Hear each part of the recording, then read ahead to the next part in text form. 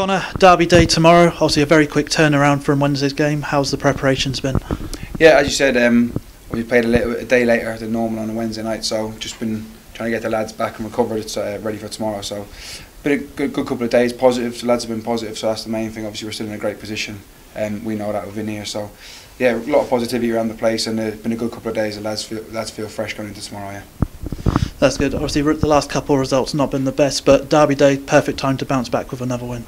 Yeah, I know the old cliche that there's no form, not really matter going into a derby game. I think what's important to realise is when we've watched the game back a couple of times ourselves on Wednesday night, and I think for the first 60 minutes we dominate and don't really give up a chance apart from the penalty. So I think it's a key that the performance at that point was brilliant. After that we go a little bit too gung-ho, trying to go and obviously recover the game, which obviously comes from a good place from the lads, but obviously we've got to stick to our game plan for the full 90 minutes. Obviously when you think back to Fylde, Solihull, which is what we've done and got us back into game, so I think it's important to get back to that. But I think for 60 minutes we were brilliant, dominated the game, so performance wise for the majority of it excellent, so we'll just try to carry that on and take it into tomorrow and hopefully get 3 points.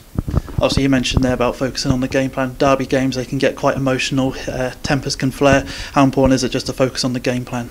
I think that's natural, that always happens.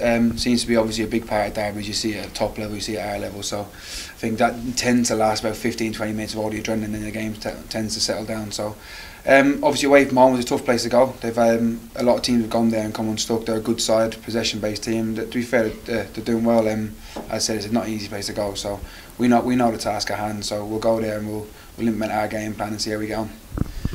Obviously a lot of the lads here would have been here for the double over Wealdstone last year. Have they ever spoken in the dressing room about Derby Day to the new lads this season? Yeah, I think the lads that were here and a part of it and obviously know more than others, they make sure the new lads are aware. I think that's clear to see within the last couple of days, and obviously the prep with today as well. So everyone knows. Listen, you don't need our players to tell the lads, and you can see it everywhere. The talk is always big Derby Day. I think the countdown feels like it's been forever that's been going out on social media to prepping for this game. So you can see what it means to both fan bases and both clubs. So the lads know that, they're fully aware of the situation.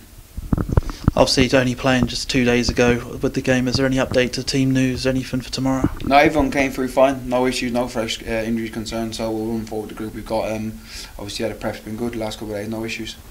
Connor, thank you for your time. Brilliant. Cheers.